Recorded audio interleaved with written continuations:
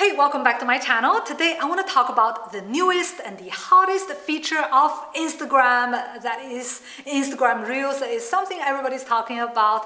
If you don't know already what is Reels, it is basically the TikTok within Instagram. It's not a standalone app, but a feature, a tab within. If you go to your favorite artist, your favorite influencer, you can see already the tab, or go to the discovery page. You can also see on top the Reels. It's a 15-second multi-clip short format, video format, and it's like TikTok. People snap, clap, dance, and do silly things and memes in front. Also, people speed paint and do other kind of things, but usually very entertaining, very humorous, and somehow very strange things. You get my idea, right? So head over to your favorite influencer and to see if they're already creating Reels. If you are also attempting to create Reels and you wonder if Reels is right for you as an artist, how it will fit into your existing business and e-communication plan, I want you to take a few steps back and look at it from another angle, from not a technical nitty-gritty angle, but rather, let's say, the big picture, the historic angle, and see for every artist, there are different kind of ways to promote your art. I cannot tell you this is right or not. I just want to give you a way to analyze it. Because this is the copycat or copy kitten of TikTok, we cannot avoid talking about TikTok. So let's head over to the TikTok department. TikTok is the international version of Chinese app Douyin. Douyin is very popular still today in China, and it was launched in 2017 internationally, but it was not so successful. It couldn't get the international traction. And then in 2018, it merged with Musical.ly, an already trending app. I had to say that it was a really smart move. Immediately, it just grew. When the two things combined, it's like chemistry totally. And in 2019, it's one of the fastest growing community, fastest growing company, ByteDance, based in Beijing.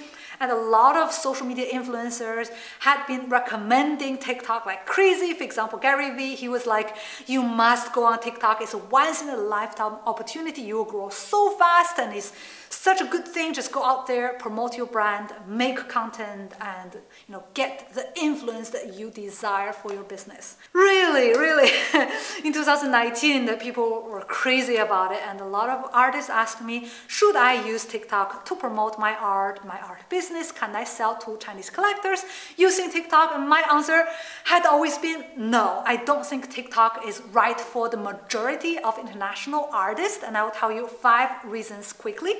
The first reason is policy risks. Policy is a big thing because I'm a Chinese myself. I'm fully aware of the biases and let's say, the risk factors with the international policy. And India had already been banning Chinese apps, dozens of Chinese apps. So you kind of know it's going to happen. You don't know when, how, where, exactly why, but now you know that it actually happened. There are already warning signs in 2019. So I kind of smelled it already, but a lot of people still decided to turn a blind eye and just go for it, which had been, in a way, a mistake. Number 2, social media grows, social media dies. This is just the life cycle, or let's say the lifespan of social media in general. Look at MySpace, look at Tumblr. Once it was one of the first choice among emerging artists, and now Tumblr had been dying for a while. I was surprised when I realized it's kind of stabilized, but it was not doing well for the past few years, and it's such a shame. But this is how it is. You cannot rely on social media to grow a solid art career and art business. You must combine social media with other things. Otherwise, when this social media goes down, you might go down with it. Number 3, TikTok might not be right for your kind of target audience. TikTok is popular among teenagers, young people, generation XYZ, I don't really know the names anymore, but you get my idea. If you want to sell through galleries to important collectors, to the museums, you want to be in the art history, guess what? It's not the right kind of people you need to attract. If you want to sell popular merchandise, maybe yeah, but you might not find your customers among the audience within TikTok or on any other app. You just have to see if the kind of demographic, the kind of target audience will suit your art business or not. You cannot just chase TikTok because other influencers said they had successful business. What are they selling? Are they selling fast-moving consumer goods? Are you selling fast-moving consumer goods? If you're not, then maybe this is not the right app for you. Number 4, TikTok is not Douyin. There are 2 different apps, standalone apps with different database, different audience, different accounts. Nothing is the same, so if you wish to use TikTok to sell to Chinese collectors, it won't work because there is no communication. Like, it's like Instagram and Twitter, I don't know, like it's just different things.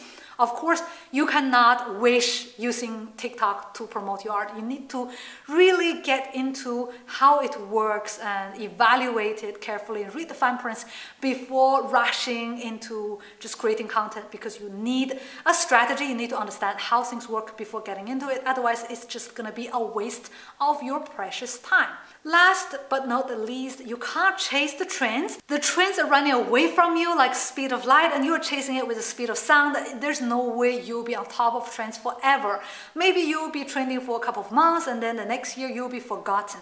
If you want a sustainable business, you want to leave a dent in the art history, in the art market, you want something long-lasting that you can pass on to your children, you cannot chase trends. Let trends come to you, like wait there, right? Wait in front of your niche, wait for the trend to come, and then the trend comes and you just take everything and you will be remembered as the landmark. This is a better, more sustainable strategy as an artist. Now let's move to the Instagram Reels department. And I talked so much about TikTok because I want to offer you a way to evaluate. If you think that TikTok is not right for you, but Instagram is right for your kind of audience, very well. I'm not stopping you. I'm not discouraging you from using Reels to promote your art. On the contrary, I think it's a great opportunity, because if you already have Instagram account, it's not the same if you have to start from zero using a different kind of TikTok or another kind of app. If you have to learn a new kind of algorithm, no. If you already have it, you know more or less what you're doing, then it's going to just join forces and going to give you more exposure. And especially when TikTok is going to be eliminated from the market, Instagram will not hesitate to take over the whole market. Therefore, you can have that ride with the synergy with Instagram and grow with the social media. You can bet on it if this is your choice. If you think, again, this will be suitable for your kind of promotion, for your kind of business. But before making Reels videos, I want you to know the 5 things please keep in mind when you are making the Reels videos. My first advice is don't try to chop down or edit down your current videos to suit a short format, because it's not the same format. I tried this once while I was making TikTok videos. I tried to use IGTV because they're both vertical format. I said, okay, just chop and then dump it into TikTok. But no, it doesn't work. You need to create new content using different style, using humor, more entertainment, or music, or do different dance moves to showcase your personality. It's a whole new learning curve, so be willing to adapt to it and take time to learn and to cater content for your new kind of audience. The second thing is that you cannot squeeze in too much content. I think YouTubers tend to make this mistake. You want to teach, you want to give information, you want to add value, so you end up squeezing a lot of things, condensing it into 15 seconds, but it won't work because 15 seconds is such a short time. You need to take it easy. You need to give more entertainment, more humor, more personality, more fun, and leave out majority of the content. Just imagine it as a trailer of a movie, not a spoiler of a movie. Eventually, you want to lure people into your main account and then watch IGTV, go to your posts, go to your website, and explore other kind of content Don't try to squeeze everything into just 15 seconds. Number 3, think it as a free publicity. When you go to YouTube, there are some skippable ads or non-skippable ads for this 10, 12, 15 seconds. Think it as a way to promote your art for free using Instagram. Be happy with every free visit that you receive from Reels. After learning how to make it, you're just spending a few seconds and you can get free traffic from Instagram. After all, you are winning more from it, and the risk and the effort you put is pretty much minimal. Number 4, think it as branding, not as conversion, not as sales. Because after all, you cannot convert within that few seconds, especially the retention with TikTok is like a good retention will be 3 seconds. In a 15-second video clip, you can only get 3 seconds, because even for a 12-minute video on YouTube, I can get 4 minutes. Like, that's quite good already. So people won't watch it completely. Within 3 seconds, can you make a sale? I don't think so. I don't think you can make a sale when people watch you 3 seconds. They're like, I'm gonna buy that art. Very few or almost impossible. So I would say, take it easy. Don't think it as a sales pitch. In 3 seconds, don't think it as an elevator pitch, but as a, like a way, a joke, a line, just to get people interested in your art, in what you're doing. With time, once they follow you, they know you, they are more and more interested, and you can win their heart with time. And take it easy, because I don't think you can immediately convert within that few seconds with Instagram Reels. Last but not the least, make sure you back up. It's really important, because just like TikTok, maybe one day Instagram will not find much success with Reels and decided to eliminate it, and then where the content goes, right? Like, you will feel such a frustration. You have to download everything, and then you don't know how to edit it anymore because you catered this for Reels. And how are you going to handle the copyright, the music and everything? Okay, so it's better to keep the raw material in your hard drive or your phone, so that you can use it for another social media, you can use it for your own website, so you can minimize the risks of the Instagram Reels, and all the time you spend, all the effort you spend is not for nothing. Even Reels is not here anymore. Now you have heard my opinion on Instagram Reels. Are you going to make some videos?